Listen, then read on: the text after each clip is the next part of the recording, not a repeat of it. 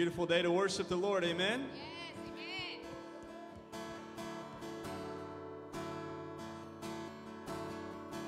So when I'm broken at my weakest, in my darkest hour, I let my worship be your weapon on this battleground. From the depths of the lowest place, I will give you the highest praise, the highest praise. So when I'm broken at my weakest, in my darkest hour, I'll let my worship be your weapon on this battleground. From the depths of the lowest place, I will give you the highest praise, the highest praise. I am hanging on to every word you speak. I can see beyond to the victory. Lord, you never left. Lord, you never change. All my confidence in Jesus' name. Oh, so when I'm broken at my weakest, in my darkest hour, I'll let my worship be your weapon on this battleground. From the depths of the lowest place, I will give you the highest praise, the highest praise. Oh,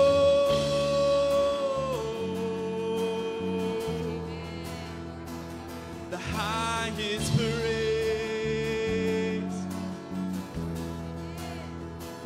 Because the cross put the enemy to shame. And now my song echoes through an empty grave.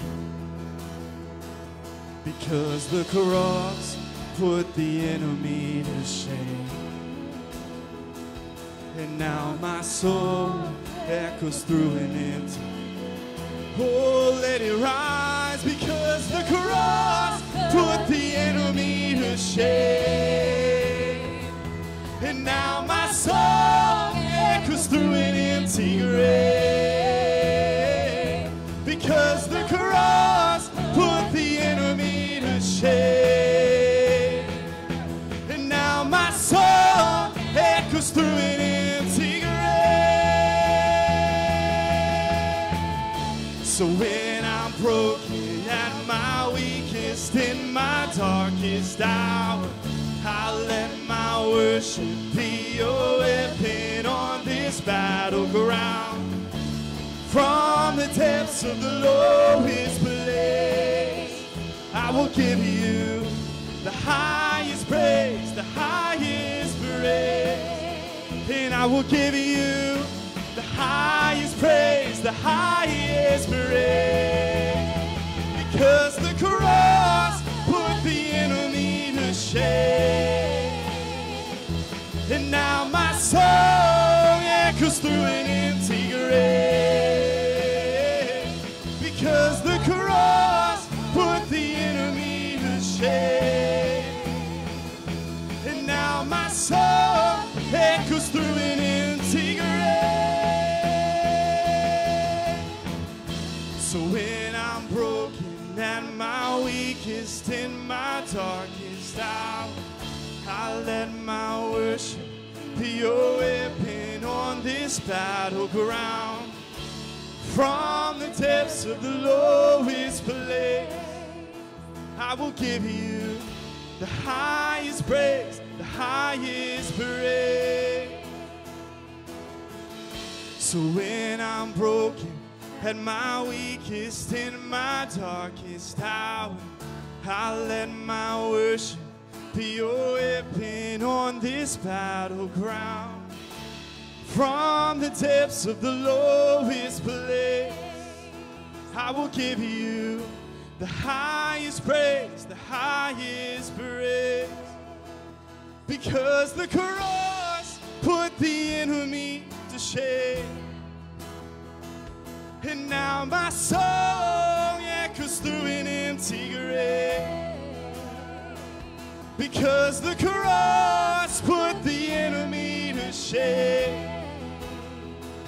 And now my soul echoes through an empty grave. Because the cross put the enemy to shame. And now my soul,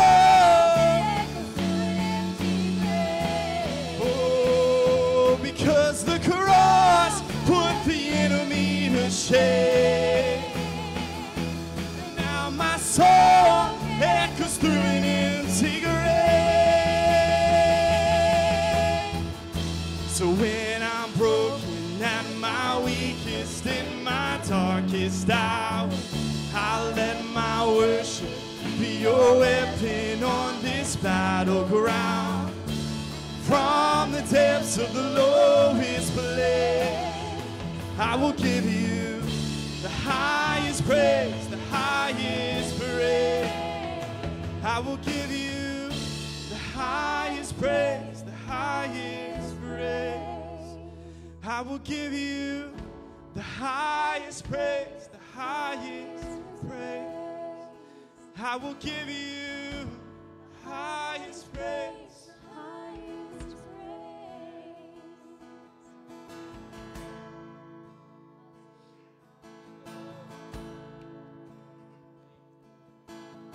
Tis so sweet to trust in Jesus, just to take him at his word, just to rest upon his promise, just to know thus saith the Lord.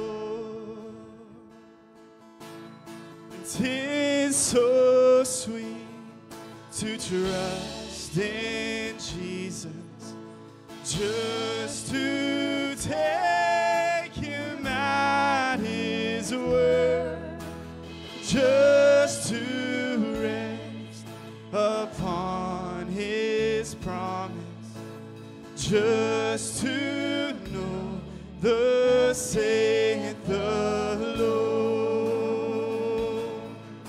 And Jesus, Jesus, how I trust him, how I prove him more and more. Jesus, Jesus, precious Jesus, oh, for grace to trust him more. And Jesus, Jesus, how I trust him, how I prove him more and more.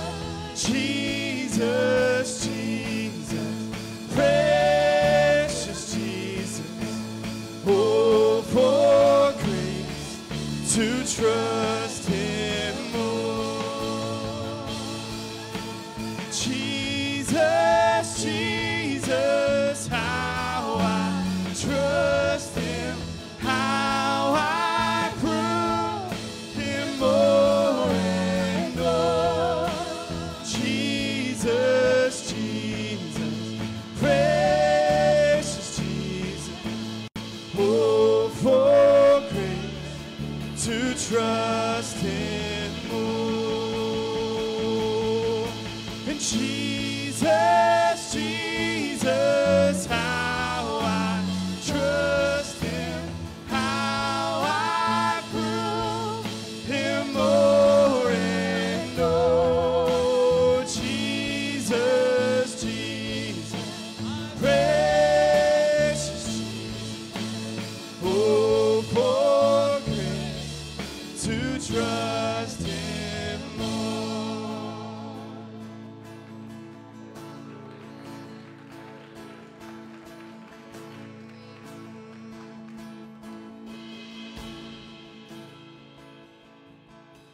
And I'm so glad I learned to trust thee.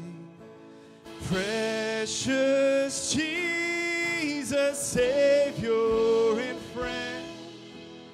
And I know that thou art with me, will be with me to the end.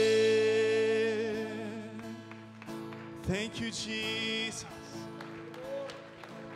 Thank you, Jesus. And Jesus, Jesus, how I trust him, how I prove him more and more.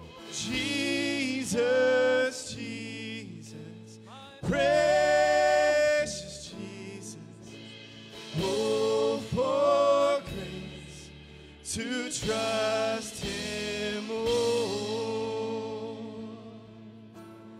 Oh, for grace to trust him more.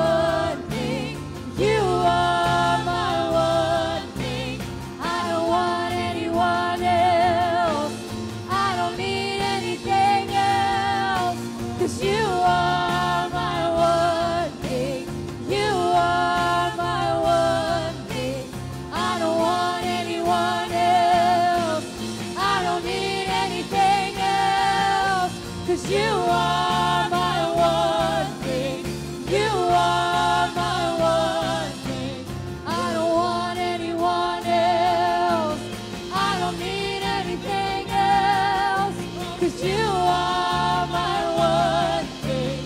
You are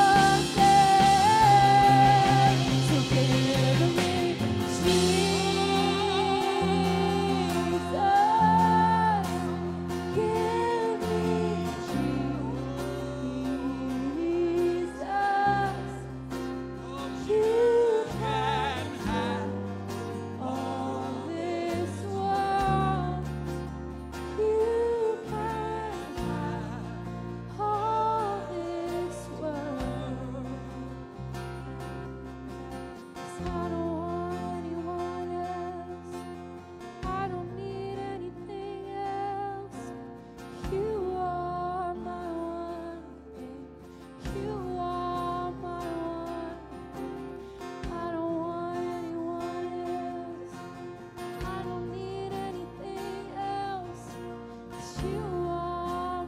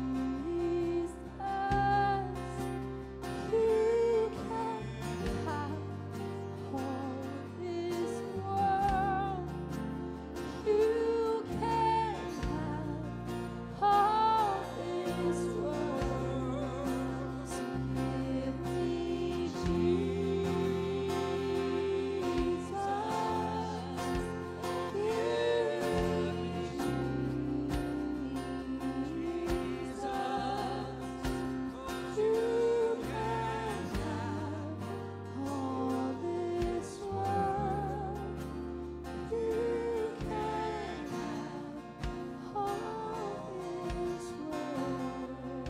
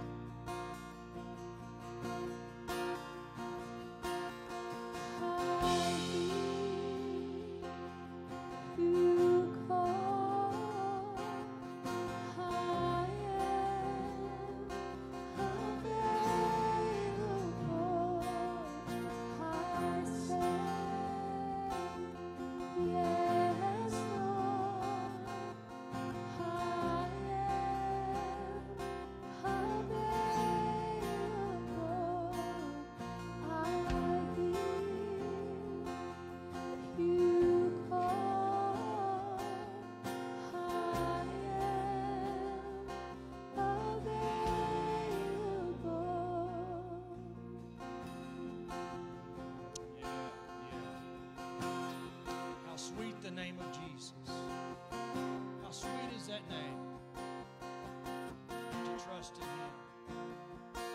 Jesus said, I came to give life and give it more abundantly. We can experience that today. Are you walking close with Him? Are you calling on Him? Christian or sinner? Are we calling on Him? We call on Him as a sinner to repent. But as Christians, we call on Him because He's life. He gives us everything. Now sometimes He corrects us and it's not fun. It's not fun. Scripture even tells us that. It's not fun. But it's necessary. Necessary to help us. Keep us walking that straight path. The presence of the Lord is here this morning. I know that you feel Him. And that's our reason for being here. To worship Him. To worship the Lord. I thought about it coming in this morning. Corporately, and it's good to be with each one of you. But corporately, we only get together like this 4, maybe 5 times a month in this setting here. That's not very much when you consider 30 or 31 days in a month. I mean, I know we're busy with other things. This is not the only opportunity we have. Bethesda offers lots of areas to gather. But in this setting right here where we all get to be together and encourage one another, only 4 times a month. That's very little. Very little out of a whole month. I'm like, wow, I would like this every day. So as we continue to worship the Lord this morning, we're going to receive the tithes and the offerings and the alms. Thank the Lord this morning for His goodness. As you put your offering in, thank Him for provisions He's made and is making and the life that He's given you. It's good. Amen? It's good. Better than wandering lost in the world. It's so much better. So much better than wandering around out there not knowing what's what direction to go, trying to just take care of everything yourself. So tough. Father, we love You this morning. We love Your word. We love Your word, God, that directs our footsteps, that encourages us, that brings us health and strength. And God, we just honor You this morning as we bring in offerings, tithes. Lord, let these offerings be acceptable in Your sight, oh God. And God, we know when we give to the kingdom of God. We're not giving to the church. We're not giving to the pastor. We're not giving to the Sunday school class or children's ministry, but it's giving to You, God. And just like You fed the 5,000 with the fish and the loaves, You can multiply this offering that there will be lots and lots gathered that can go out and touch lives.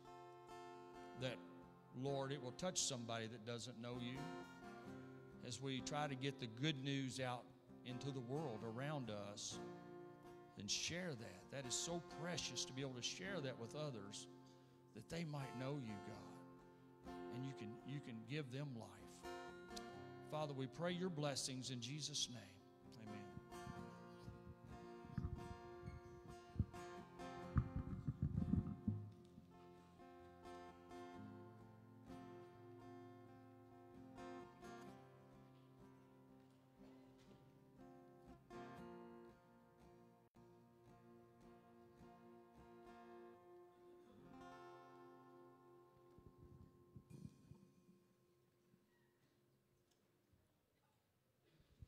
Praise God.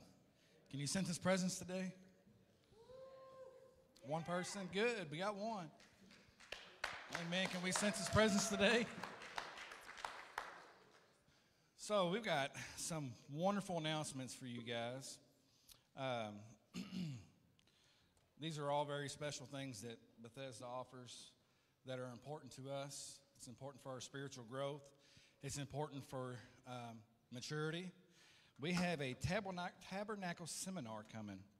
It's going to be Friday, May 5th, starting this Friday that's coming, and May 6th. So Friday and Saturday, Jason King will be here to present this class to us, this course.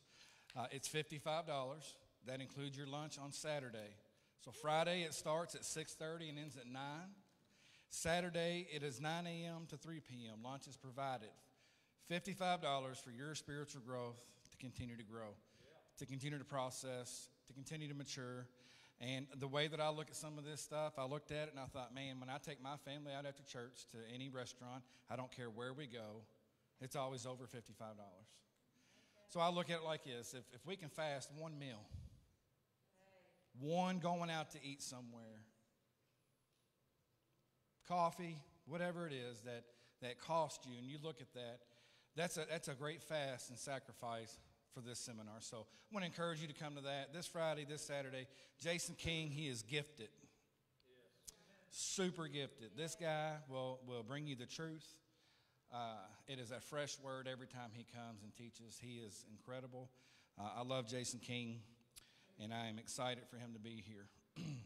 So for $55, you can come and experience and get blessed and grow and mature in the Lord. And so the second thing is, guys, is we have camp coming up for our kids. Yeah. My kids have been a product of the camp for many, many years, from my oldest son to my youngest. They have been blessed. They have been baptized. They have been prayed for. They have been everything you can imagine at church camp. They have been blessed.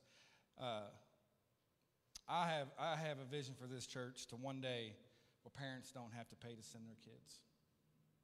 I was a youth pastor for many years. My wife, we were youth pastors, and we would fight.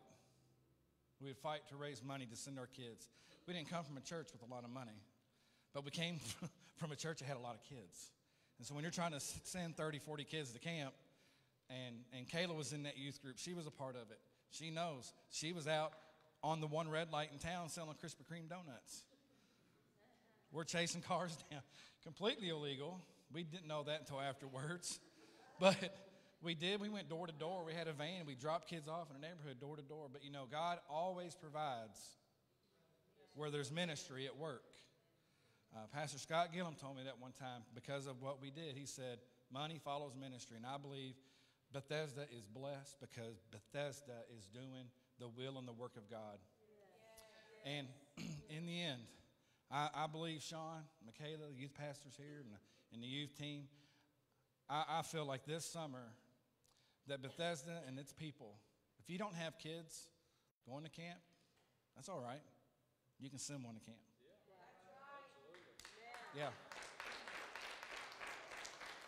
Because I know when my kids are done with camp, I've got one kid that aged out many years ago. I've got one that's aging out this year. And then Kyle's going to have 1 year left after this year. But I'm going to pay their camp fees every year for somebody else. That's what God has put on my heart. And so I'm praying that God puts it on your heart. And one of the cool things that Bethesda does, I know that we sometimes think, man, I missed it. I couldn't give in the offering, or I didn't have my cash, or I forgot my checkbook. We can go to the website, and we can give online. It's www.bethesdaky.com. And there will be a place on there that you can give. So if you're today here and you weren't able to give, you can go online and do it. Which brings me to today. I'm boosting the children's ministry fundraiser lunch. Yeah. And we do a VBS, but it's not actual VBS. It's called Adventure Kids. And it's going to be in July 16th to the 20th. And they asked me, hey, can you boost that offering? I'm like, yeah, what do you want me to do? They said, boost the offering. I said, all right, what are we going for? Just boost it, do whatever you do. And I'm like, all right. So I prayed about it, and I said, Lord, what am I to say? What am I to do? Here's what we need, guys. This is what our Adventure Kids does. We have the best children's coordinator in the state. Hands down. Amen.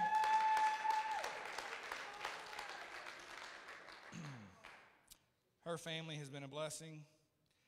I wish we had more volunteers to teach and train our children in our classrooms. It's the most underrated position in the church, but it's the most fulfilling when you see a child confess Jesus as Lord, when they share their hearts, when they tell on their parents. That's my favorite part. But in the end, God is using the teachers and the kids that come from this. I point to that side because that's where our classrooms are at. But Rachel, hands down, is called by God to do this children's ministry. I have never seen anybody that puts more time, more effort into a ministry than her. That's more passionate. She is incredible. And I said, not Heather, because I was going to use Heather in a minute. I said, Rachel, what do you need for your VBS? What do you need for Adventure Kids? What do you mean? I said, how much money you need? She said it costs about $2,500 to put on this program. If you have not been in this program or been a part of this program or been around it, it'll blow you away. It takes time. The hours that the team will put in, if it was a production in Hollywood or something, they deserve a lot because it would cost a ton of money to do something like we do here at Bethesda. When I say we, I mean Rachel and the team and the youth and everybody that's invested. It is worth every bit of that. So here's what today's youth or children's ministry fundraiser is for. It is for the money to go towards VBS, Adventure Kids. There's not a better investment. I could go on about this, but I want you to pray about it. I'm going to pray. When you go today, enjoy it. If you don't have money, it's free. It's on the house. No big deal. No biggie. If you didn't bring any money, no problem. Get in line and go eat. That's what it's all about. But if you leave here today, www.BethesdaKy.com, and you get home and you're like, man, I really want to give to those kids, you can go online and give. And I just want to stress that with you guys, that the greatest investment that I see is in the future of the children. We were blessed with our evangelist that came with Tim. We had kids getting filled with the Holy Spirit, speaking in different tongues. Are we not excited about that? Are we not excited? They all start wearing diapers in here. And then they go to preschool. And then they go to elementary. And then they go to youth. We have a limited time to invest in our children. It is limited. So I'm asking for $2,500 before July. That's what I'm putting that out. That's what we need to do. That's what we're going to do. The Lord will bless that. So, Father, we just thank you for this day, this time, this opportunity to come together and worship corporately. But, Lord, we lift up Bethesda and the seminars that we put on to spiritually grow and mature. Lord, I lift up our youth and our children's ministry today, that you know the significance and important it is that we invest and we pour our time and our finances into these young people, God. We just give you praise. And I believe today, God, that you're going to provide every financial need that is needed for these young kids to go to camp and to have VBS. I believe it wholeheartedly, God, that you are going to provide more than what was asked today. That's right. So we just give you praise and claim it in Jesus' name. Amen. By the way, everybody rise to your feet. I was excited, man. I'm ready to see what God's going to do. So this meet and greet time, let's walk around, shake each other's hands, say hi, hello. Let's make it happen.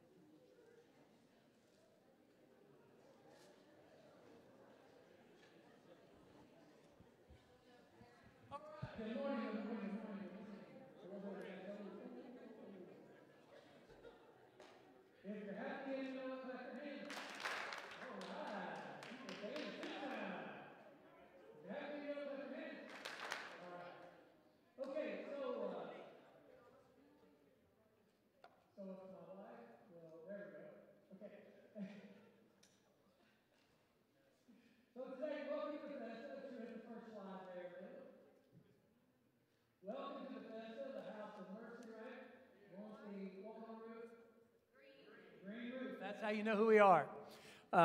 So, as always, for Richard, wherever he's at, the next slide. We have to go through, because Richard's one of them guys that he jumps to the end of the book. So he has to know what the ending is, and he goes back and reads the rest of the book. So he has to know the book. So for that, I'll cover, this is what we're going to cover today. So today, first thing we're going to do is experience an example of missing the big picture. That's a very long phrase for saying we're going to play a game. Okay? All right. Not yet. Go back. Hold on a second. Second, we're going to have a question of the day, but have no fear. We will give you the answer long before we ask the question, if I remember the flow of the diagrams. So you will, so that you don't have to worry about it. Now in school, we would do stuff like when I taught the college, we would go, if we had the answer was coming up, we'd stomp our feet or something. Well, I'm not going to do that because that kind of throws stuff off. But you will know very clearly the answer, and then I'll give you the answer. So even if you answered wrong, you'll have the right answer when you leave. Right? Can't beat that. Okay, the next thing we'll do after that, we're going to talk about expanding our territory by establishing colonies. And then we're going to do a little demo on how small changes can make big differences. Okay? So it's 4 easy things that'll go quick, won't last more than 7-8 hours, and so we'll all be good. Okay, next slide. Now you can go. Okay, so now comes the game side. So they're going to show, I think it's 6 pictures that you have to guess what they are, but you have to do it silently to yourself. This is not a group effort. And so you'll do it, and you'll get through it, and then all those little pieces come together and make something big if you get all the pieces right, and then we'll tell you what that is, okay? So, but you only get to look at them for about 4 seconds. So they're going to go down show the pictures for about 4 seconds. I don't know why I did that. There we go. Begin. So you got like 4 seconds to figure out what that is. Next. 1, 2, 4. Click.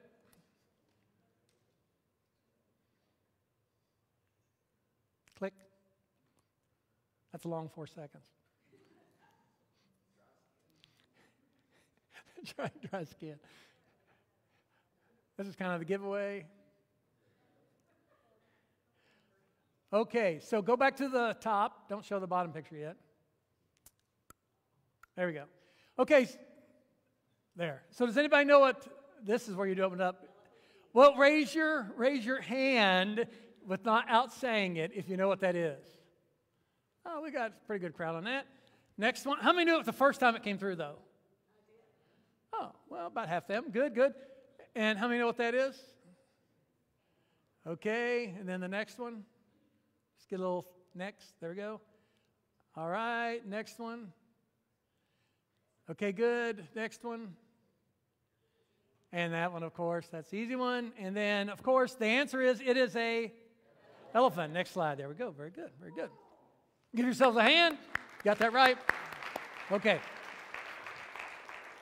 And so the point there is there's actually a poem out a long time ago about 6 blind men who came upon an elephant. And one of them came up and he grabbed the tail of the elephant, which was one of the examples, and he grabbed the tail and he said, an elephant is much like a rope. And then another one went over and he touched the side of the elephant and he said, which is broad, and he said, the elephant is much like a wall. Another one went and he touched the ear of the elephant. He said, it's much like a fan. An elephant is like a fan. Another one touched the tusk, and he said, it's like a spear. Another one touched the trunk, and it said, it's like a snake, right? And so each one of them was right in their own perspective. In the little piece that they knew, they were right. And the thing was, they actually, as if you read the rest of the poem, they actually got to the point where they would begin to argue with each other about what was truth, what was right. The one that touched the side said, no, it's not a bit like a rope. The one that touched the tail said, no, it's not a bit like a wall. The other one touched the leg, said, no, it's not like a tree at all, or it's like a tree. And so the moral, I guess, behind that story is sometimes we get caught looking at the little pieces and we miss the overall picture. And so sometimes that doesn't just happen when we talk about animals like elephants. Sometimes it actually happens within the spiritual world. And so today, what I'd like to do is kind of talk through something, and hopefully along the way, we can illustrate. We'll see that sometimes we get involved in looking at the little pieces, and we've really missed out on what's important, the big thing. And so with that, it started with my journey down this path. Next slide.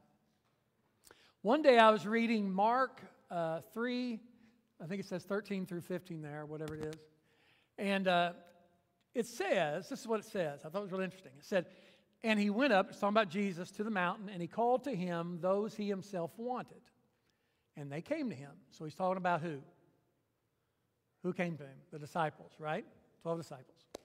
And they came to him, and he appointed 12, and so 12 disciples, that they might be with him and that he might send them out to preach and to have power to heal sicknesses and to cast out demons. And I kind of blitzed over that like I always do, because we know that's what he does, right? But then I was reading this like the Lord thumped me in the head, and he said,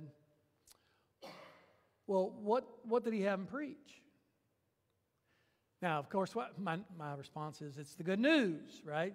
That Jesus died on the cross, that he rose on the third day, that he's alive again, he's up with the Father, he sent the Holy Spirit, blah, blah, blah, blah, right? The problem is that's in Mark 3. Jesus doesn't die till like the 15th or 16th chapter.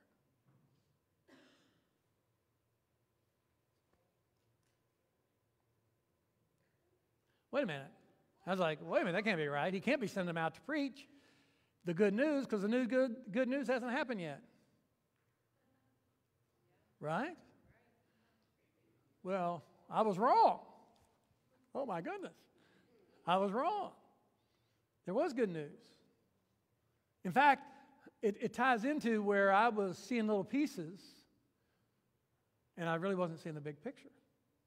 Because as we read through that, it says that he sent them out to preach and to have power to heal sicknesses and cast out demons. And so it goes to the next question, right? Click. So what gospel or good news, because that's what gospel means, is good news, did Jesus have the disciples preach? He's not dead. He's not risen. He's not ascended. What's he having them preach?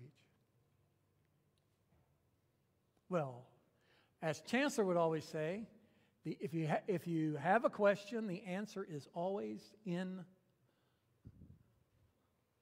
the book. It's always in the book.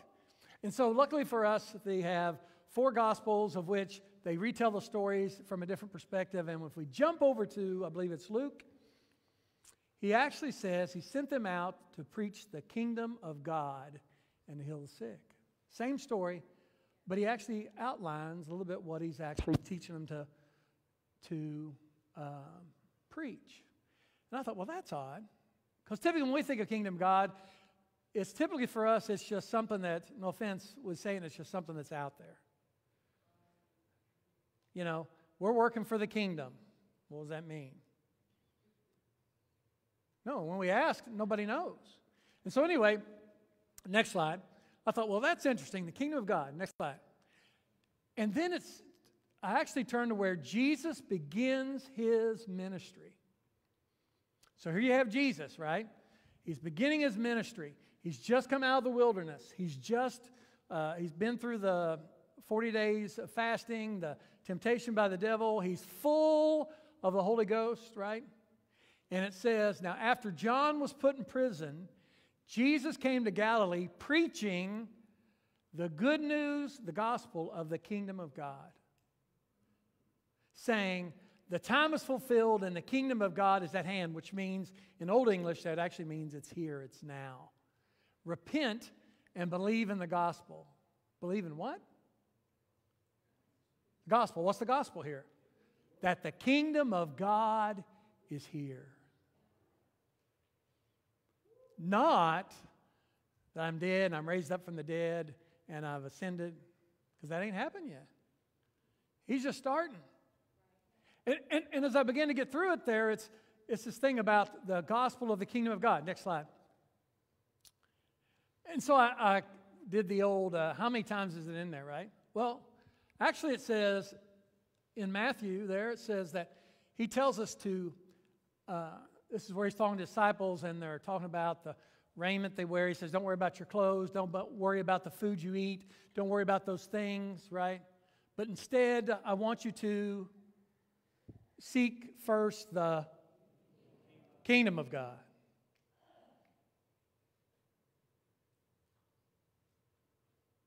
Not just salvation, not just you getting to heaven, but I want you to seek the kingdom of God. And then he goes on, he says, later on he says, when he's casting out devils, he says, but if I cast out demons by the Spirit of God, surely the kingdom of God has come. And then he goes on, and Matthew says, again, I say to you, it's easier for a man to go through the eye of a needle than for a rich man to enter heaven. No. To enter what? The kingdom of God. I know this is a little shift, right? Next slide. And then it goes on, next slide. Click. Hopefully it'll click. There we go. He's telling this story, and he says, which of the two did the will of his father? And they said to him, the first. Jesus said to them, assuredly I say unto you that tax collectors and harlots enter the kingdom of God before you. And then he goes on and says, therefore I say to you that the kingdom of God will be taken from you and given to a nation bearing the fruits of it. This is where he's talking to Israel. Next slide. It says, but the Lord said to them, I must preach, this is Jesus speaking, the kingdom of God to other cities also, because for this purpose I have been sent. But wait a minute, I've always been taught that the purpose he came was to do what? To die on a cross. But that's not what he said. Well, one of those is truth and one of those is not true. Maybe what I've been taught hasn't been true. Now, it's a piece. It's the tail of the elephant, maybe, or the leg or the tusk. And I've taken it and I've held it. Actually, there are whole organizations that are about nothing except about Jesus dying. There are whole organizations that their whole thrust is baptism. There are whole organizations who their whole thrust is the Holy Spirit. There are whole organizations who their whole thrust is some other piece of the Bible, some act that Jesus did. It's a foot, it's an ear, it's a tusk, it's a side, it's a tail, and they'll fight you for it, just like those blind men did the elephants. They'll holler at you, they'll scream at you, they'll stand on the corners of the street and scream at each other, and yet they're missing the big picture. That he came to preach the kingdom of God.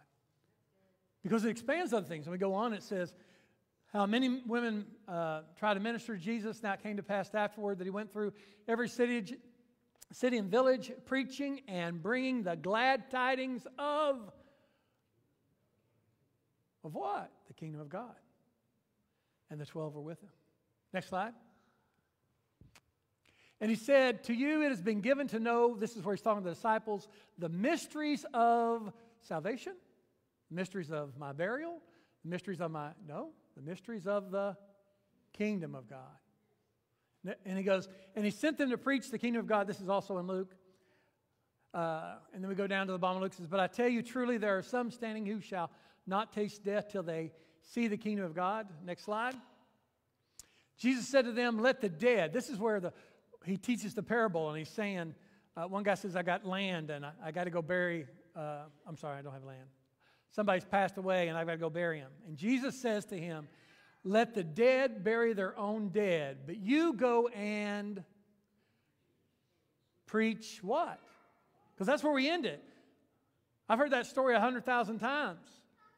And they always cut the verse off at go and preach, right? Or go. They never tell you what you're supposed to preach. What's the kingdom of God? And then in that same parable he says, but Jesus said to him, no one having put his hand to the plow and looking back is fit for salvation, sanctification, Holy Ghost, Become a member of the great church of God? No. He doesn't state any of that. He says they're not fit for the kingdom of God. In fact, he says that when you go to a place and if they reject you, you're to knock the dust off your feet, right? So that they know that the kingdom of God was near them and they ignored it. Next slide. And then he talks about in the parable of the leaven. And again he said, he starts off with, what shall I liken to salvation? No. Judaism? No. Mormonism? No. What shall, because he's trying to convey a thought to these people, what shall I liken to the kingdom of God? And he goes on, he says, there will be weeping and gnashing of teeth when you see Abraham, Isaac, and Jacob and all the prophets in the kingdom of God, and you yourselves are thrust out. And then he says, they'll come from the north, that's the way I say it, from the east and the west, from the north and the south, and sit down, where? In your church house? No. They'll sit down in the kingdom of God. Next slide. Click. And then it's another parable of the Great Supper. It says, now when one of those who sat at the table with him heard these things, he said to him, blessed is he who shall eat bread in the kingdom of God. And the law and the prophets were until John. So the Old Testament, as we call it, was preached until John the Baptist. But then John came preaching what? The gospel, the good news of the kingdom of God is now here. Jesus, he's actually said it's on its way. Jesus says it's now here. And everyone is pressing into it. Okay, next slide. And then he says, but seek first again the kingdom of God, and all these things should be added. We even know the parable of the mustard seed. And he says, what is the kingdom of God like? Not, what is the religion of Christianity like? What is the religion of Islam like? What is the religion of Judaism like? Because Jesus don't care about those. Jesus came to establish a kingdom. That's why he's trying to convey, how can I express to you what the kingdom of God is like? Oh, it's like a mustard seed. Okay. It says, nor will they say, see here or see there, for indeed the kingdom of God is within you. Next slide. But Jesus called to him and said, let the little children come to me and don't forbid them. And usually that's where we stop. Right? How many times have you heard that story? And we stop. But the actual rest of that verse says, for of such is the kingdom of God. And because with God all things are possible. And when Jesus saw that they had become very sorrowful, he said, how hard it is for those who have riches to enter the kingdom of God. Next slide. And this is actually from Paul. And you say, well, okay, Jesus came, he talked about the kingdom of God. That was all before he died, before he was resurrected, before he ascended, right? Before the Holy Ghost fell. After that, the good news changed. And they preached that. They preached those. Well, the thing is, this is from Paul, where he's getting ready to go and to Rome. He's getting ready to be, it's the last time the people in the churches in Asia will see him. And this is what he says. He says, and indeed, now I know that you all, among whom I have gone preaching, what? The kingdom of God will see my face no more. Even Paul, after all those things, because he realized he did preach about salvation, he did preach about the resurrection, he did preach who Jesus was, but he knew that all those were pieces that fit into the bigger picture of the kingdom of God. But if we were to ask this question, how often in the last 100 years, which nobody here's 100, right? But over your lifespan that you've attended church, has anybody really talked about the kingdom of God?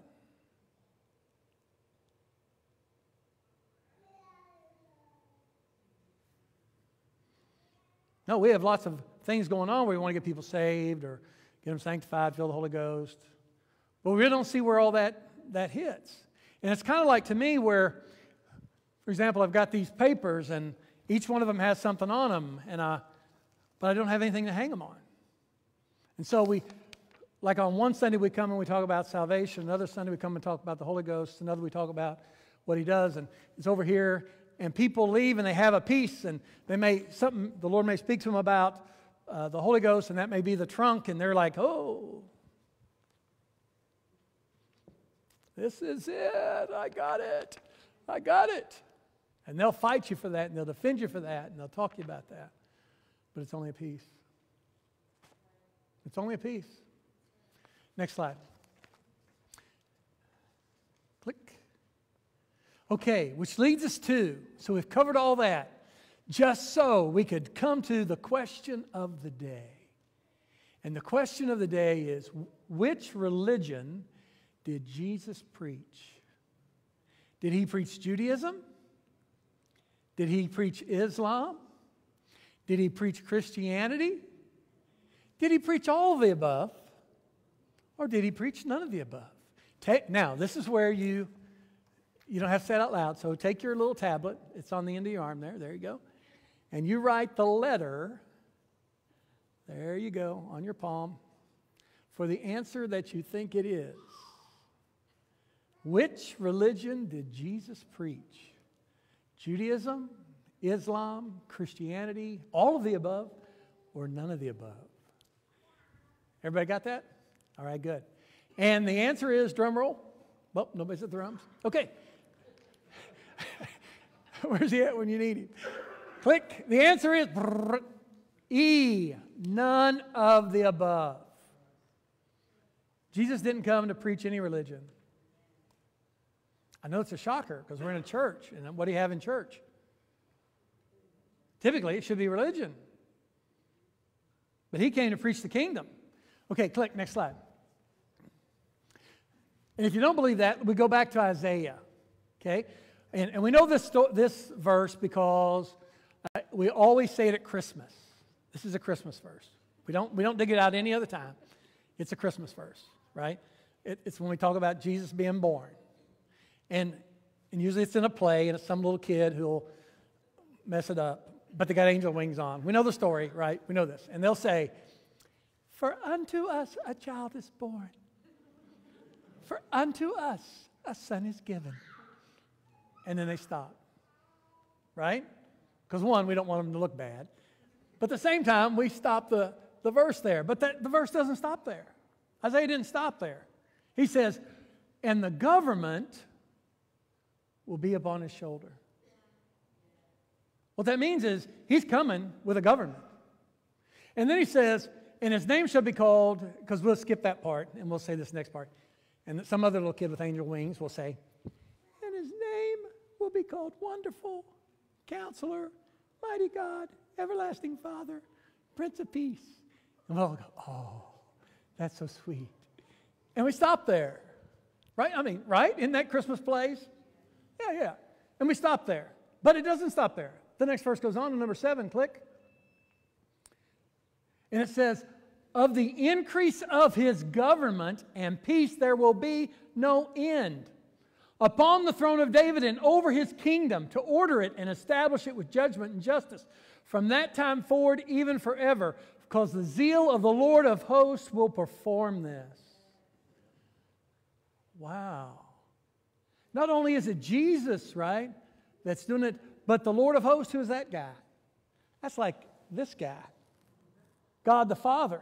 He's going to make it happen. And He's excited about it. That means He's not bringing down religion either. He's bringing down a kingdom. Okay, next slide. And if you didn't believe that, then we go to when Jesus was, Mary was pregnant with Jesus. There we go. And the angel appeared and said, then the angel said to her, do not be afraid, for you have found favor with God. That's another Christmas thing, right? And behold, you will conceive in your womb and bring forth a son, and you shall call his name Jesus. And we stop there. But it doesn't. Next slide. And he will be great, and he will be called the Son of the Highest. And the Lord God, that's the big guy we were talking about, will give him what? The throne of his father David. And he will reign over the house of Jacob forever, and of his religion, of his Islamism, of his Christianity, of his kingdom, there will be no end.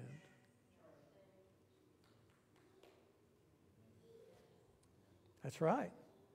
And so it leads us to, next slide. So what is a kingdom? Because we really don't talk about it, right? We look at the pieces and we see the parts, but how does that really tie together in a kingdom?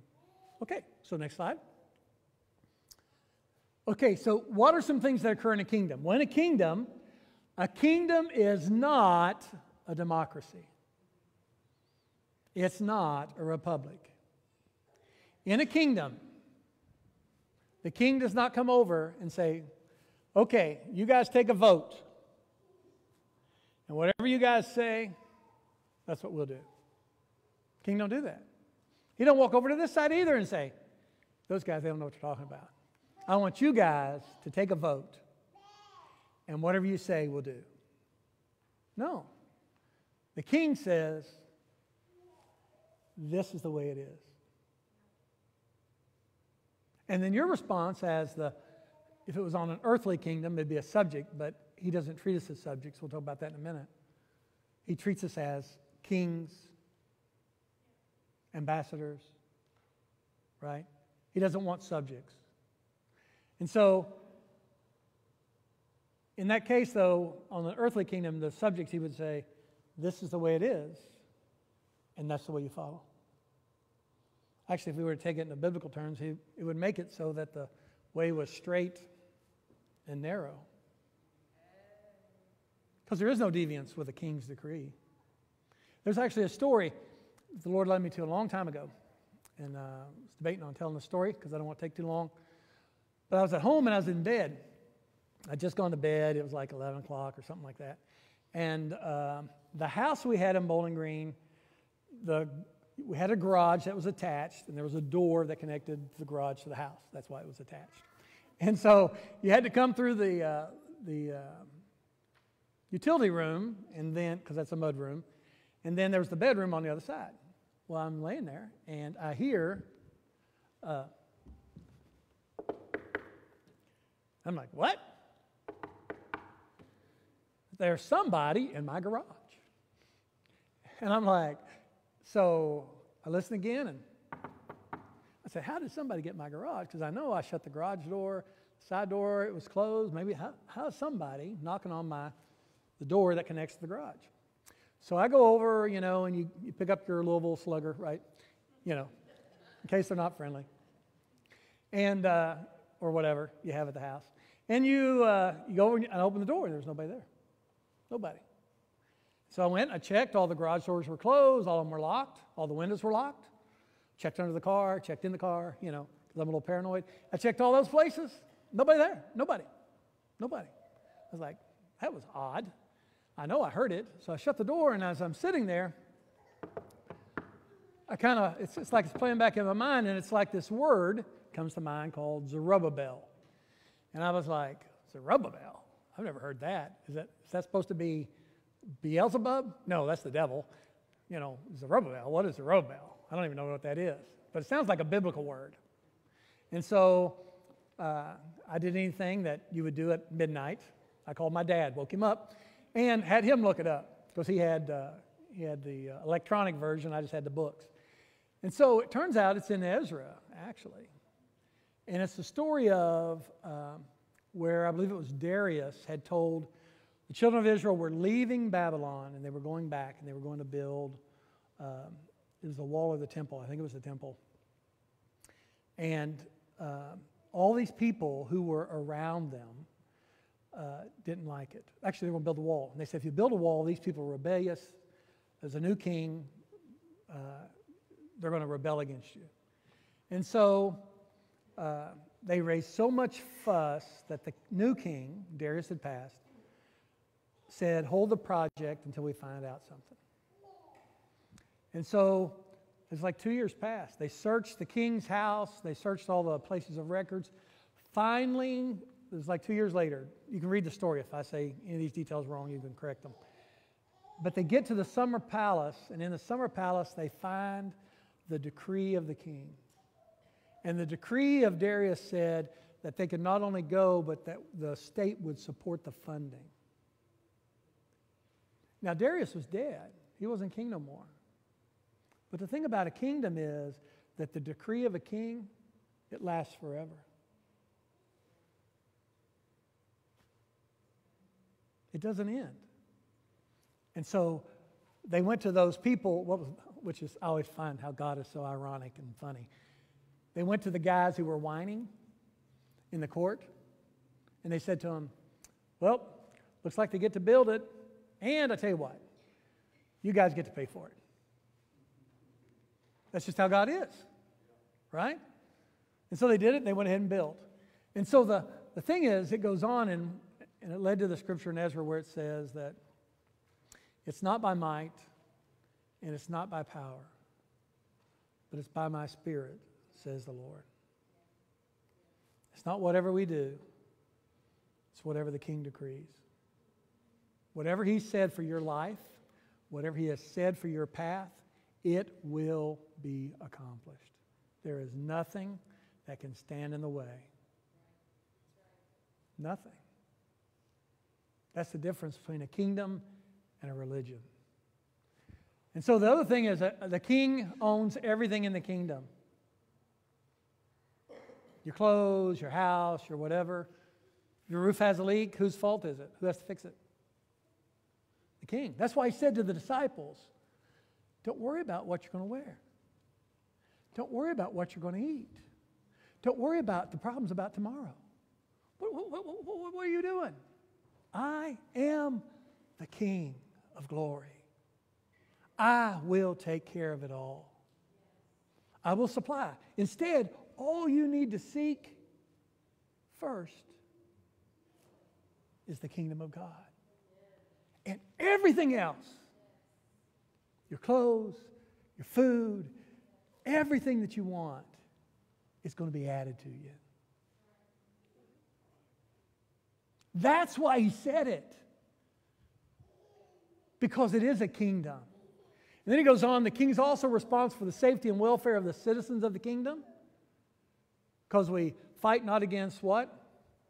Flesh and blood, and we are made of flesh and blood, but against spiritual powers. So we cry out. Actually, even when we don't know how to cry out, the Holy Spirit cries out for us. To the Father, who is the King of kings, the ultimate King, right? Because the Son, who is the King of kings, because we are kings, stands at the right-hand throne of the Father and makes what?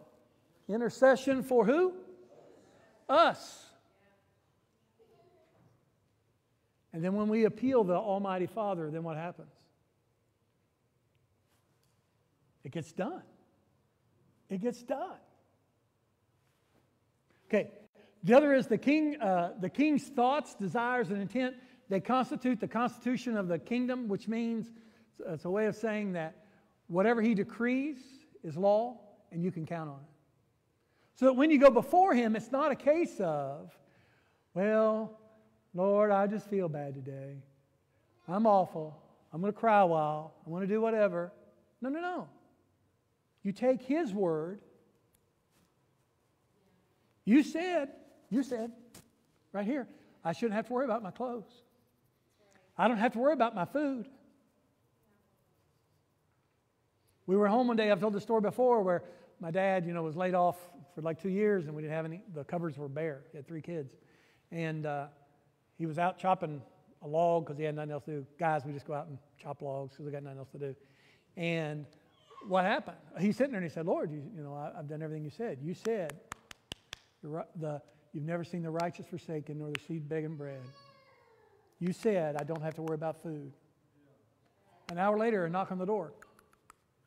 The town drunk who was sitting in his chair across town has 3 bags of groceries. Says, I was sitting in my chair and the Lord spoke to me and said, go get some groceries for that family. I have never seen the righteous forsaken, nor the seed begging bread, because my king rules. The kingdom is also an area or domain that's ruled by a king, and they want to expand it.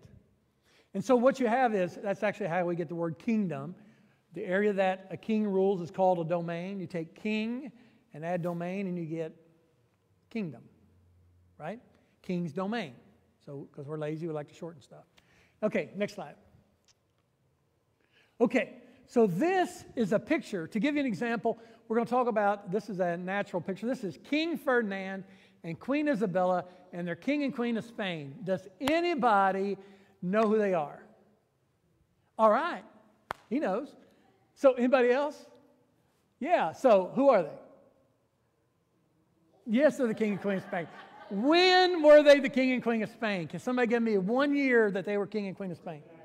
1492, that's exactly right. And the little guy in the corner might be, I wasn't sure how to read the picture, might be a guy by the name of Christopher Columbus. And so King Ferdinand and Queen Isabella were the king of Spain, and they wanted, and Christopher Columbus, who was Genoese, he wasn't even from there, he comes to them and he says, we know the story, he says, the world is round and I can go this way and get to India and get a trade route and make you money. Because kingdoms want to expand, right? They want to create territory, they want those things. Because that's how they keep their people healthy and wealthy and wise, right? Okay. So, next slide. And so they sent out explorers, one of them which was Christopher Columbus. He's the one on your left. And another one I just threw in, his name was Ponce de Leon. Anybody know what he so-called discovered, claimed? Huh? Florida, that's exactly right. And another was John Cabot. Anybody know what he was known for? It's like the North. I won't tell you where he was from because I want to ask that as a question. But he did like Hudson. I don't know if you know Hudson, John Hudson. He did Hudson Bay and all that. And so this guy also did the north part of the southern part of Canada and the U.S. Okay, so of those two, here's pop quiz. You didn't think he was going to have one. Here's pop quiz. So of those two, there's 3 up there. 2 of them are from the same, they serve the same country. They're not from the same country, but they serve the same country. Which 2, by looking at those pictures, can you say serve the same king and queen? I'll give you 10 seconds. And it's not to be out loud. You can write it on your palm in just a second. 10, 9, 8, 7, 6, 5, 4, 3, 2, 1. Okay, write it on your palm. Which 2 you think serve the same king and queen? Write it on your palm. You're not writing it on your palm. Write it on your palm. There you go. Okay, so which 2? Somebody give me an answer.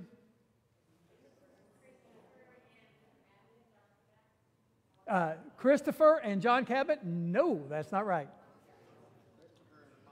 Christopher and Ponce de Leon. How would we know that by looking at the picture if we didn't know anything else? The flags, that's right. Because the flag does not represent the explorer, the flag represents the king. And when they would go and establish a new kingdom, they would take the flag and plant the flag. And when they planted the flag, they would claim the land for the kingdom, and the kingdom would be here, wherever the flag was.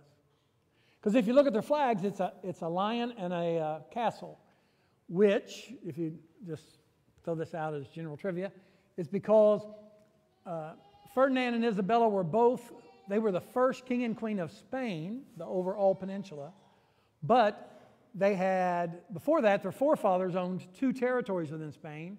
One was called Castile and one was called Leon. Castile, if you change it to English, means castle, and Leon means lion. Therefore, their coat of arms was castles and lions. Okay, so whereas John Cabot worked for the Dutch and the English. That's why he did the North. Okay, next slide. Okay, but then it leads us to a question. I've done all this to lead to this question. But what if a king wasn't like Ferdinand and Isabella? What if that king and queen weren't like that? What if you had a king that had ultimate power? And he could not only search for new lands by sending out explorers, but instead he could create new lands, new colonies, or even new worlds. What would that look like? Next slide. It might look something like this. Next slide. In the beginning, this ultimate king would create the heavens and the earth.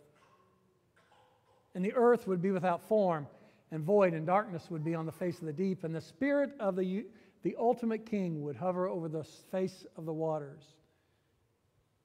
And the ultimate king would say, "Let there be light." And because of who he was, there was light. Next slide. And then he might say, I'm going to create this world, but at the same time, I don't want to leave where I'm at. I'm going to make a creature, a species, it's actually a species, that to rule over this world for me. And so he would say, then the ultimate king would say, "Let us make man in our image, according to our likeness," so he would have our attributes. "And let them have dominion." And that the Hebrew word there that the English translated to dominion actually means kingdom. "Let them have a kingdom over the fish of the sea, over the birds of the air, over the cattle, over all the earth, and over every creeping thing that creeps on the earth." Wow. In the beginning. The neat thing there, I don't know if you've noticed, but what is missing from the things that they have dominion over? Men. It was never his plan for man to have dominion over men. Why? Because we're kings.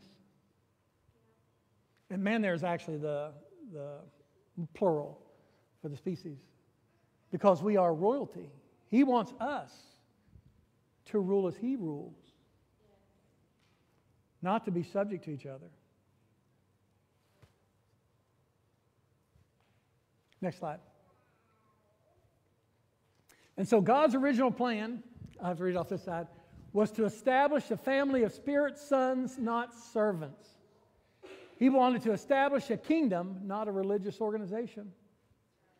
He wanted to establish a kingdom of kings, not subjects. And he wanted to establish a commonwealth of citizens, not religious members, establish a relationship with man. He wanted to extend his heavenly government to earth and influence earth from heaven through mankind. Next slide. And in doing so, the ultimate king formed man of the dust of the ground. And he breathed into his nostrils the breath of life, and man became a living soul. And so what happens there is, a lot of times we read through that and we don't understand.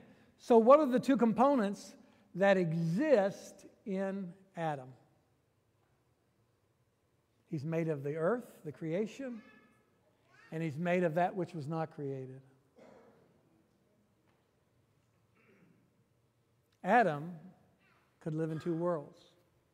His job, how else can you communicate in the spiritual and take what the Heavenly Father, because God is a spirit, how can you take the spiritual and convey it to the earth if you're not spiritual? And how can you convey it to the earth if you're not natural? And so He created a being that was both. That's how you govern from the spiritual to the natural. We've said it a lot of times. We say it as a piece. How many times have you heard, our job is to take the spiritual things of God and make them so that people can see them? And that's a nice little saying, but if you don't know about the kingdom, it just hangs in the air and falls. Now you realize that that's not just a nicety. It is our obligation. It is our purpose. It is our drive. It is who we are. It's why you were created. And there's nobody else like it. The fish can't do it. The rocks can't do it. The chickens can't do it, right? No other creature can do it. There's only one species. That's us. Next slide. Okay. So Adam had two parts, right? Spiritual and natural. So we jump to Jesus, who's often called the second Adam. And it says, after his mother Mary was betrothed, because we read this on Christmas too, was betrothed to Joseph before they came together, which is biblical ease for, they knew each other, which is also another biblical term. They knew each other, but they didn't know each other. And so she was found with child. You all got that. You're all adults. We already set the kids out. And so she was found with child of the Holy Spirit. An angel, and also to Joseph, an angel of the Lord appeared to him in a dream, saying, Joseph, son of David, do not be afraid to take to you Mary your wife, for that which is conceived in her is of the Holy Spirit. Okay, so how does that tie to Adam? Mary was what? Natural. The Holy Spirit was spiritual. Jesus, too, was spiritual, just like Adam. That's why He said, I don't do anything unless I hear what? The Father say it. I don't say anything. I don't do anything unless I see Him do it. I don't hear it. I don't say it unless I hear Him say it. He walked in the spiritual and the natural. And He is the example for us so that we do the same. I don't want to get too far ahead of myself, but click, next slide. That's why when Nicodemus comes to Him and he says, Rabbi, we know that you're a teacher come from heaven. Because nobody can do what you do unless God is with him. To which Jesus answers, a very odd statement. At least to Nicodemus's, opening statement there. Most assuredly, I say to you, unless someone is born again, he cannot see, the kingdom of God. Not religion, the kingdom of God. And next slide. And then Nicodemus, of course, confused, says, how can a man be born when he's old? Right? Can he enter his mother's womb? And then it goes, well, he didn't say this, but then what if your mom's dead? And what if it's all that? It just raises a bunch of questions. I really don't understand what you're talking about. And Jesus says, most assuredly I say to you, unless one is born of water, which means you're natural, of the earth, and born of the Spirit, you cannot enter the kingdom of God. Wow. Wow. Now that kind of makes sense. I got something to throw that on, right? Next slide. Almost winding up here. So the thing is we're talking about is, so God says He wants man to have dominion so that the earth is in essence his, if I can use this analogy, a colony, next slide, of heaven. So what are the things that occur in a colony? Well, Typically, a king remains, like we said, where? The king of Spain, King Ferdinand and Queen Isabella. Did they move their throne over to Paraguay, Uruguay, Mexico, any of those places? Bolivia, Colombia? No. No. They stayed in Spain. That's what they did. The king, however, in order to establish their rule in that area, will send a governor. The role of the governor is to teach the citizens of the kingdom the language of the kingdom, the behavior of the kingdom, the history of the kingdom. The governor is the most powerful person in the colony. Why? They represent the king. That's why. And so, in fact, if you want to see the king and you're from a colony, who do you have to go through to see the king? The governor. If the governor says no, you don't go. And so that's why we often hear the thing of, we call it the unpardonable sin, right? Where Jesus says, you can say bad stuff about me, but you can't say anything bad about the Holy Spirit. Well, why is that? Because the Holy Spirit's the governor. If you get the governor mad, guess who you ain't seeing? You ain't seeing the ultimate king. You ain't even making it to Jesus to the door. That's why it's the unpardonable sin. We give it a big name, but we never explain what it is. Because we don't know about the kingdom. We don't have anything to hang it on. So he says, don't say anything bad about him. He's your buddy. Right? Okay. We'll talk about it. We're going to run out of time. We're going to talk about Ambassador. Next slide real quick. Okay, so Jesus is getting ready. This is in Acts. Jesus is getting ready he's dead. He's risen. He's risen, and he's on the earth, and he showed himself to people, and he's getting ready to jet out, right? And he's talking to his disciples, and he says, but now I go away to him who sent me. So who sent him? Where? The Father. That's right. Where's the Father located? In heaven. Sitting on the throne.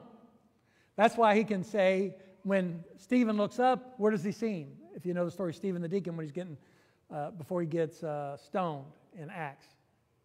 I look up and I see a vision, and I see Jesus standing at the right hand of the Father. Oh, I guess Jesus did go where he said he was going to go. Right? I went to him who sent me. Oh, wow, I could have had a V8. Nevertheless, I tell you the truth, it is to your advantage that I go away. For if I don't go away, the Helper will not come to you. But if I depart, I will send him to you. And when he comes, he will convict the world of sin and of righteousness and of judgment. Of sin, because they do not believe in me. Of righteousness, because I go to my Father, you see me no more. Of judgment, because of the ruler of this world is judged. Now, a lot of times we'll even talk about it. It's not our role to save the lost, is it?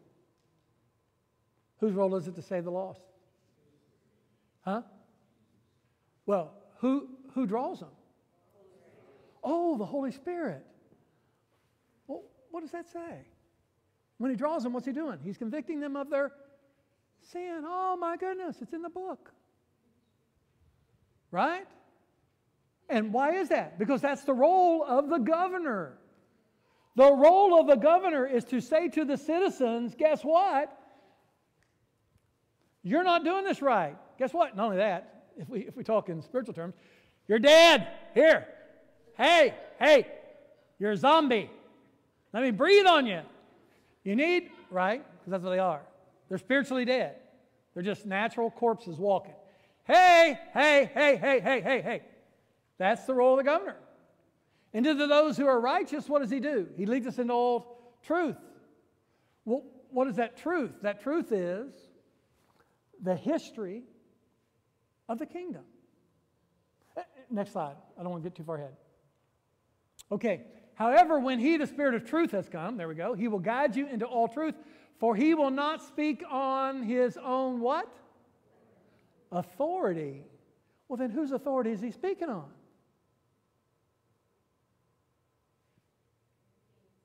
That's right. And why is that? Because who was he sent? Who does he represent? The king. That's why he doesn't speak on his own authority. He's the governor. Right? Now it kind of makes sense, right? And he says, he will, but whatever he hears, he will speak, and he will tell you things to come. He will glorify me, for he will take of what is mine and declare it to you. All things that the Father has are mine. Therefore I said that he will take of mine and declare it to you. So everything that the Father has is mine. So whatever he declares to you is also what's coming from the Father. Wow. Wow. We got something. Hang up. Next slide. Okay. So before we do that, the thing is the role of the governor. The role of the governor is, like we said, is to teach you the language of the kingdom. How does that occur in the spiritual?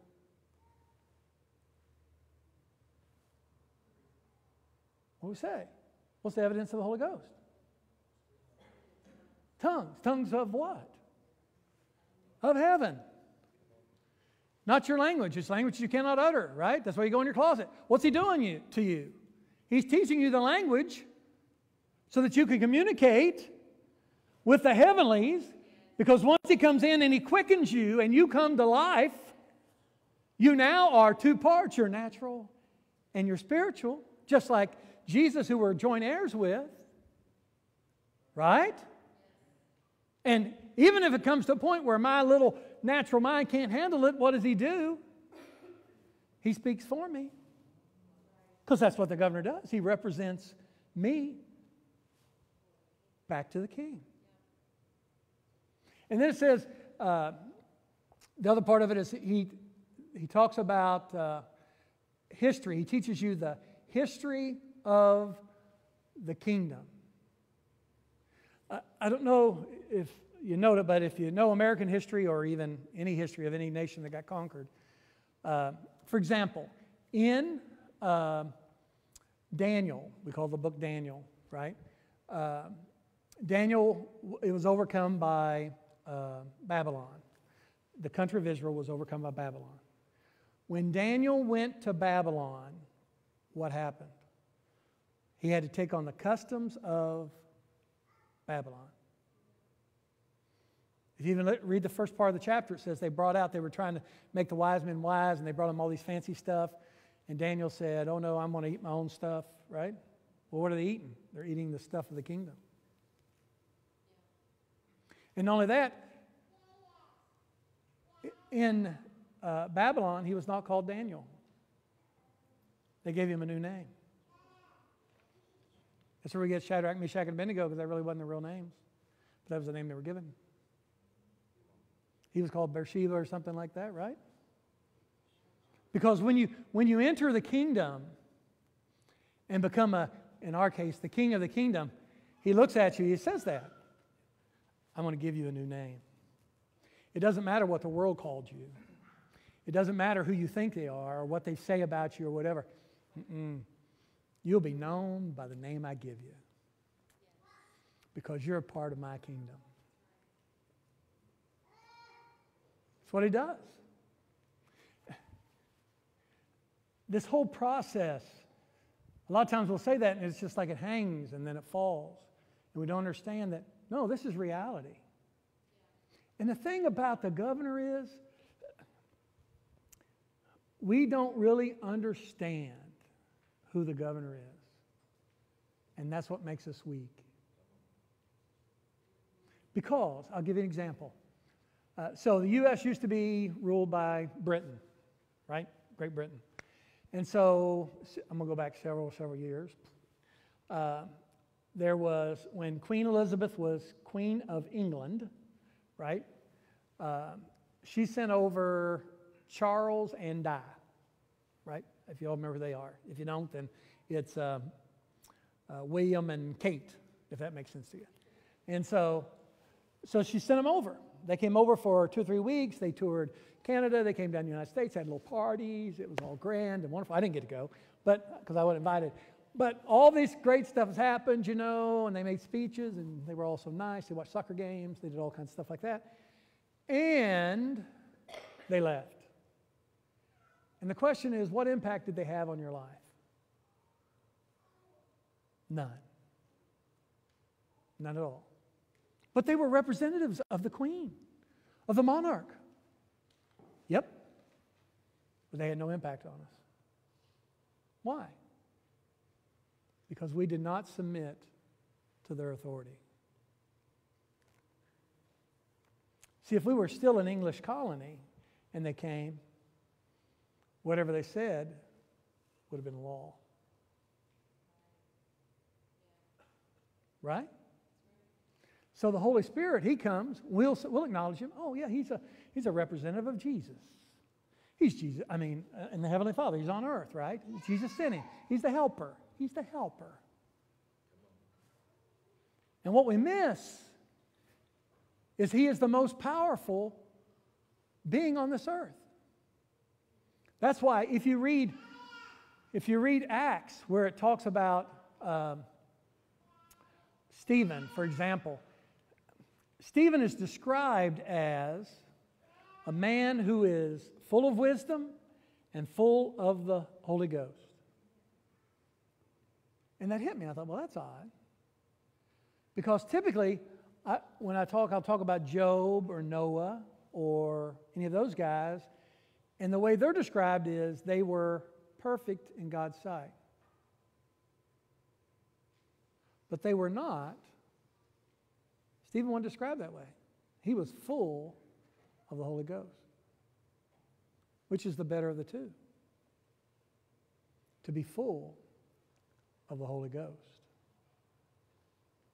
Because then you can not only walk in the natural, but you can see into the heavenlies. I'd even heard the story of Stephen, and this way, where this is what was in my head. Stephen, they get mad at him. They drag him into court. If you don't know the story, they drag him into court. He gives his witness, which makes them all mad. They gnash their teeth, which I always thought was a funny way of saying they were mad. And they drag him out, and they start to stone him, and they cast their coats by Saul, who became Paul. And he looks into the heavens, and he sees Jesus at the right hand of the Father. And then they stone him, and he dies. And so I was reading it the other day, and that was a lie. That was all a lie. That's not what happened. Because he's actually in court, and it says his face begins to glow like an angel. And after he gives his discourse, he says, "Behold, I see Jesus at the right hand of the Father." And then they drag him out. And they get ready to stone him, and the thing is, he didn't die by stoning. That's not what it says. It says that they pick up their stones to get it, and it says, Stephen fell asleep. And I got to thinking, what if, the way I always heard it, honestly, it was kind of like this. God had pity on him. And he's getting ready to be a martyr. That's what we would use the word, right? And he let him see Jesus to give him a little extra strength to get him over the finish line. Right? Honestly, that's kind of how I took it. But that's not the case. He had seen the heavenlies before, because your face don't glow like an angel unless you've been there. And that only occurs if you're full of the Holy Ghost. Because the only way to the heavenlies to see what the Father's doing is through the governor. But we want to treat him like, you're a good guy. If I want to do what you do, I'll do it.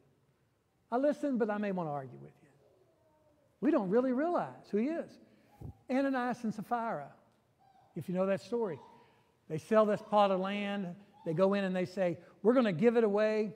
We're going to give the money to the church or whatever, to the disciples to distribute. But before they get there, they get to talking. And I'm going to make up a number. So we sold it for $10,000, but we're going to tell them we sold it for $8,000. With me? Got it. We're together. So the husband goes in first, he's sitting there with Peter, and Peter says, hey, you said you sold this for 8. Is that true? And he goes, oh, absolutely. Peter says, you've not just lied to me. You've not lied to me. You've lied to who? The Holy Spirit. And in doing so, you've lied to God, the Father. Because this guy is that guy. And in that moment, what happened to poor old Ananias? Bink! Right, I'd fall down, but I couldn't get back up. And so they take him out. Well, a little while later, in comes his wife. Comes in, Peter says, hey, I hear you sold the land. Yeah, it's great. We'd love to give money to the church. Hallelujah, hallelujah. Really? How much was it? $8,000. Can you believe it? God is so good. Just get a little shout. God is so good. Right? And she heard the feet of those who had buried her husband were coming up. He said, the feet of them that buried your husband are coming, and guess what? You be going. And then the neat part beneath that is, it says, and fear fell upon the church because they realized who they were dealing with. And a lot of times I've heard sermons where it says, oh, if we could only had that same understanding, fear or whatever. They would always use the word fear. But they were looking at fear, which they said, well, it means respect. Okay, fine, whatever. But they missed the fact of why it occurred. Because the Holy Spirit was the governor of the kingdom, of the colony that was sent by the king of the kingdom. And that's why, which goes to this, my last thing, I'll leave you with this. Hopefully this works. Okay, so I'm going to have, Kay, if you'll just pass this back towards Dale that way. Pass it back where? Just that way. Just throw it to Brad. There you go. Now pass that back to Dale a little bit. No, Dale went that way. That's a good try. You're kind of in line with the lesson, but that's good. Okay. All right. So we go right here. Let me pull that up. Perfect. Okay. Perfect. Okay. And then this one I'll do easier, hopefully. Dun, dun, dun. If, Tyler, since you're not at the drums when I needed you, if you'll take that in, just kind of stretch it to the sound booth. Okay, and I'll just use this piece here. Okay, so what we have are 2 separate paths, and Chancellor, if you'll come up. He's going to be my little demo guy here. And what you'll notice, you can pull that tight there, Dale. Good. You got it tight there, Anthony? Ding, ding. Actually, at this point right here, they're at the same spot. But if I make a little bit of a change, like this in angle, the further I go down, the greater the change is going to be. A small change at the beginning over time can create a large change in the future. Whether that's good or whether that's bad or however we want to view that. And so, I'm going to lasso this, see if this holds. Hey, what do you know? Ding-a-ding-a-ding. And to kind of give an example of that, oh, it worked. Okay, you need to go underneath. There you go. He's going to follow this line. Wait, together, as I follow this line. So time's going to pass. And what you'll notice is, as we go along,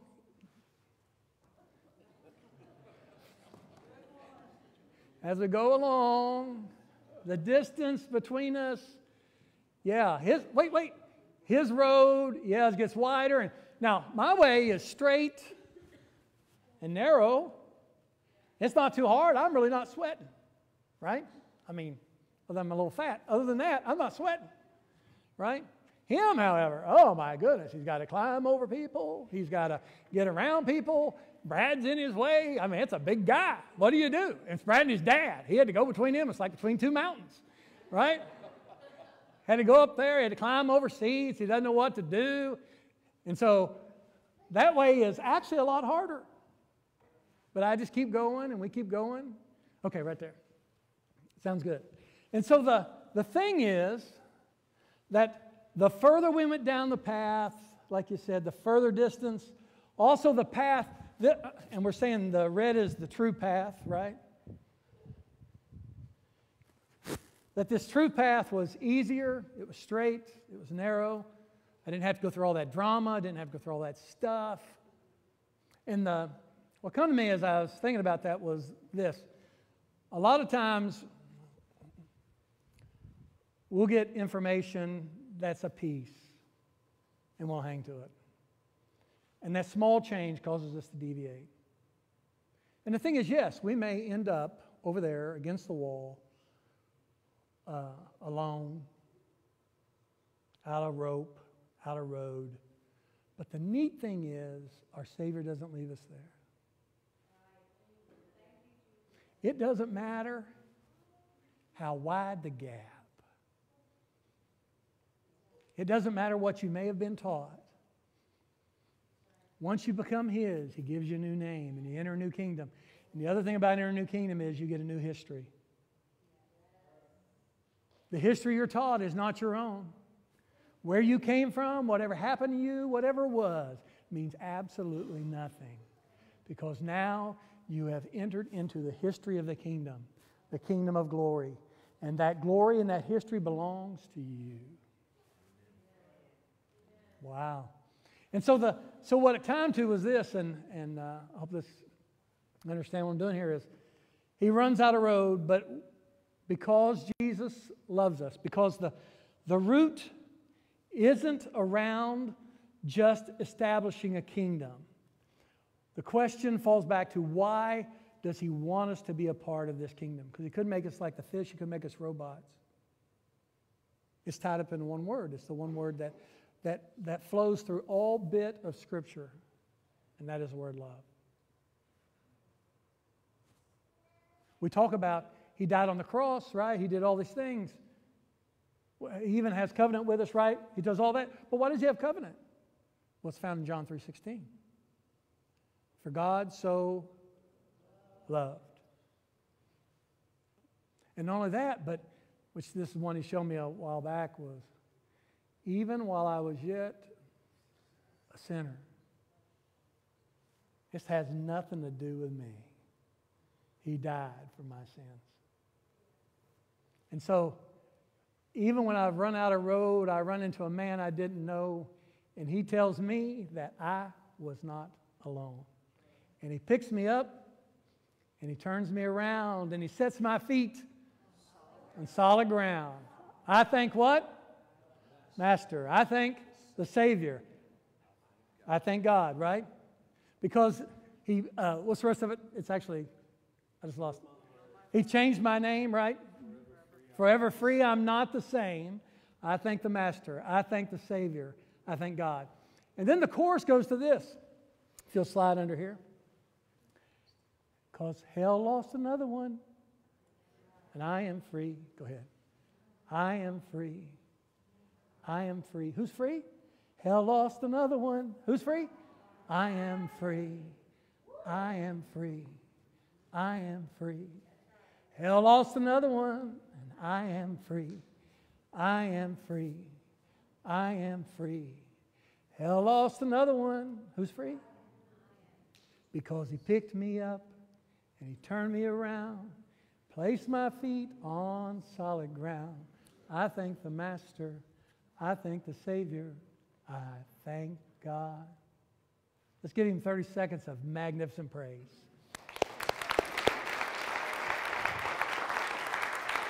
I'll take that.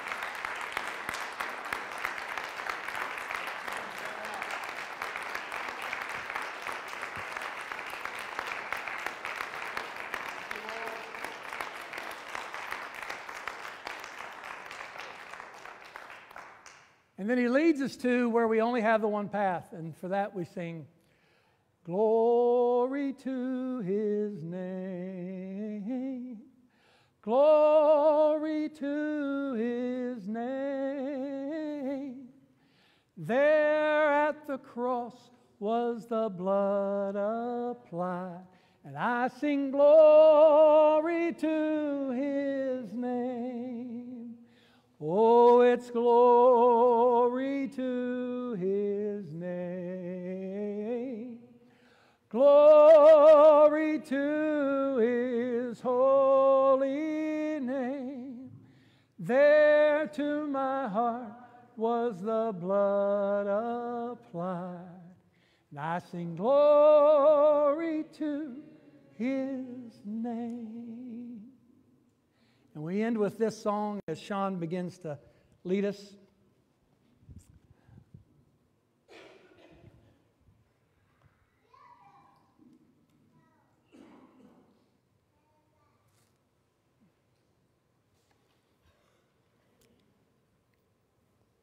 Just worship with us.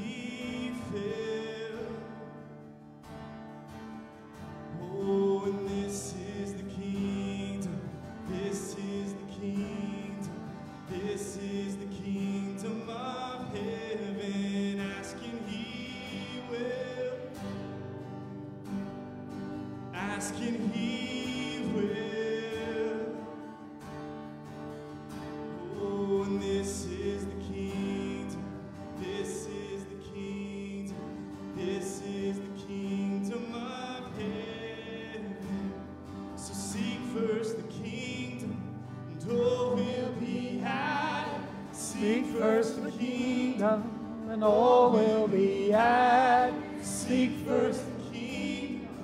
All will be added. All will be added. All will be added. Seek first the kingdom. All will be added. Seek first the kingdom. All will be added. Seek first the kingdom. All will be added. All will be added. All will be added. Seek first the kingdom. All will be added. Seek first the kingdom. All will be added. Seek first the kingdom. All will be added. All will be. You will be filled.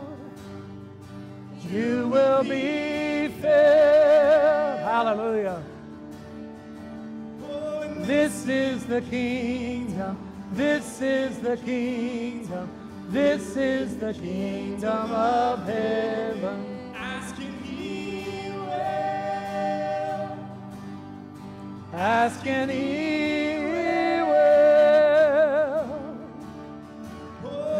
This is the kingdom.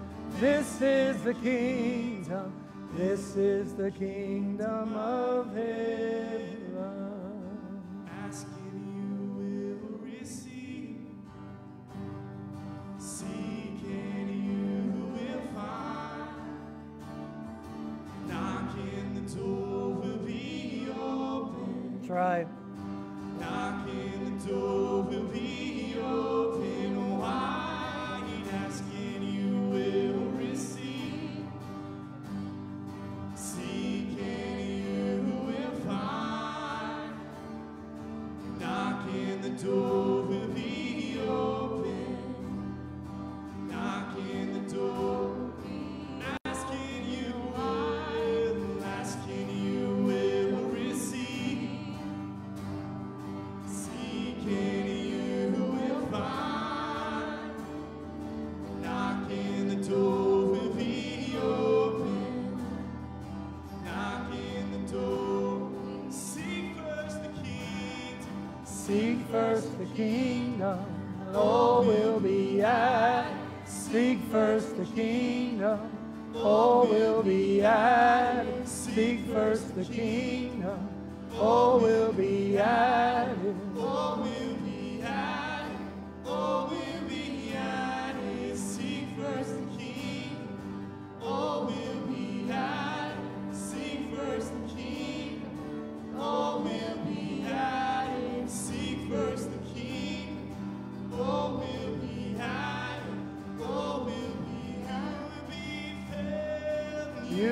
will be filled.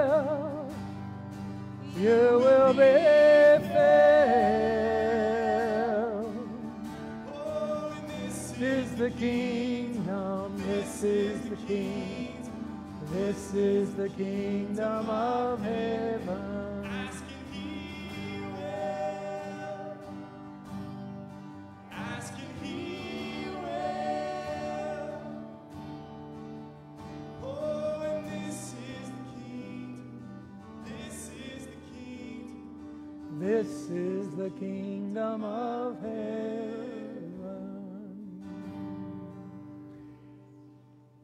And so if you could flip back to the picture of that had the explorers and the flags for just 1 second. So our role is to extend the kingdom of God. And the question is sometimes how do we do that?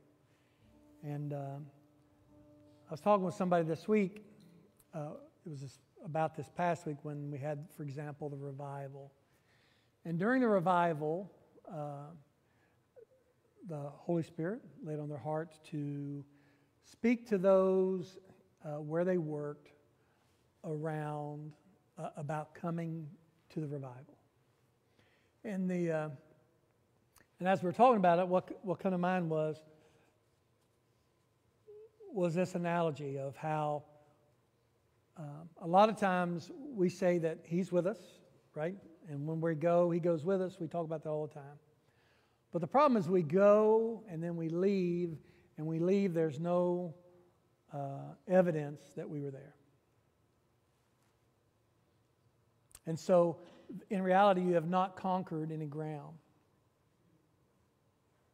You've invaded, but then you're repulsed, or you left, or whatever it is, like the U.S. did. We just leave. But you conquered nothing. But what this person had done by following the Holy Spirit,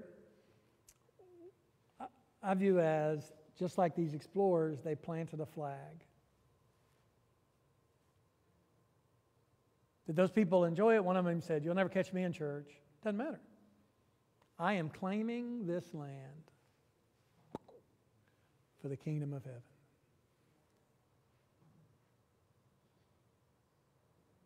And every day, I'm going to claim this land.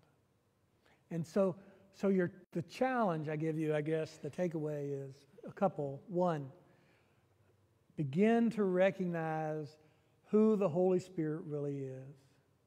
See Him as the governor, not just as this, I'm in a hole, I'll call the helper. Well, because as the governor, He'll actually keep you out of the hole. And the other is, begin to stake the claim for the land to expand the kingdom. Once again, you say, well, how many of those people came? Well, maybe none of them. But whose job is it to woo them? It's not hers. It's the governor's. But by stepping forth and planting the flag, she now has said, you have control over this land. I am claiming this land for you. And that gives the governor the authority to enter to the area. And so even as we pray, I guess the last thing would be this. God, and this goes back to what He said in the revival, God wants to use you. Why? Because He has put you as the authority on the earth. He is waiting on you, He even says this, to ask Him. Right? I mean, we talk about it. Ask and you will receive, seek and you will find, knock it shall be open. He is waiting on you. Because He has given you the authority on the earth, but you don't have the power. Where's the power? With the Father. And so then we go through the Holy of Holies into the heavenlies, right? And we're with the Father and we make our petition. And the Father says, oh yeah, I'll do that for you. You got sick friends, you got loved ones that are lost, you got whatever, it doesn't matter. I will begin to move on your behalf. But because we don't access Him, then what happens normally is we'll have a prayer line or we'll go up, and this is our prayer for people, just to be blunt. Lord, if it's your will, make them better. Lord, if you feel like it today, make them better. That's funny. Jesus didn't pray that way. He didn't say to Lazarus, hey, Lazarus, if you're not doing something, come on out. Lazarus, you got a 50-50. I'm going to say something, and maybe you'll come out, and maybe you won't. He didn't do that. Why? Because when he prayed for Lazarus, he always said, Jesus said he did two things. First, he said he did one thing. That was the will of the Father. What's that made up of? What I hear the Father say, I say. And what I see the Father do, I do. Even before he went to see Lazarus, he had already seen him raised from the dead because he had seen the Father do the work. Because he would go off and make petition, right? That's what we call prayer. Into the heavenlies. That's what he did. That was his habit. In fact, it's the only thing, and I'm going to cut off with this, it's the only thing that the disciples asked Jesus, how do you do it? They didn't ask him how you cast out demons. They didn't ask him how you heal the sick. They didn't ask him how you do those things. They said, teach us one thing, how to pray. And in their prayer, it was simple. Our Father, the source from which we come, who rests in the heavens, who has all power, right? Give me today my daily bread. Because I'm not worried about tomorrow, because why? Because the King owns the tomorrow. I only need to ask him for today. And the last thing of that is, I think the biggest obstacle he actually tells us is unforgiveness. Help me to forgive those, right, who trespass against me. If we're not doing that, he even tells us the parable, right? It goes so far as he makes a parable up about the servant who was forgiven millions of dollars, lack of a better term, and yet didn't forgive this other guy. And his unforgiveness, he was cast back into the torment. He forgave us so much. All he wants us to do is forgive people. You do that, you can ascend to the governor. The governor can lead you to the Father, right? And then whatever you ask and whatever you bind on earth will be bound in heaven, and whatever, right, is in heaven is loose on earth is be loosed in heaven. Why? We don't control heaven, but we are in alignment with the Father. And we don't, just like Jesus then, we will not be ashamed to say, yes, the Father lives in me. I am a son of my Father. That's your challenge. Thank you. You may go. Oh, we do have, just a reminder, we do have the dinner next door. So go, eat, support, as Stephen said, all those good things. Sorry about that. Thank you all. Huh? Oh, bless the food. Yes. Stephen, go ahead, please.